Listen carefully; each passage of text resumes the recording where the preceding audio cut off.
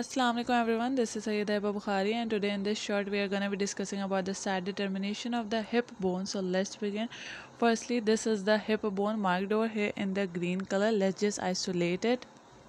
As the hip bone is the large irregular bone, so the flat expanded ileum form the upper part of the bone that lies above the acetabulum, which is marked over here in the green color.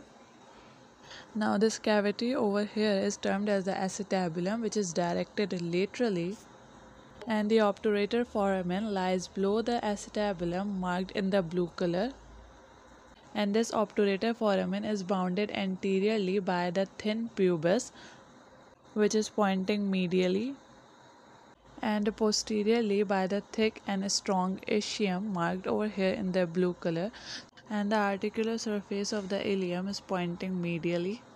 So this ileum bone belongs to the right side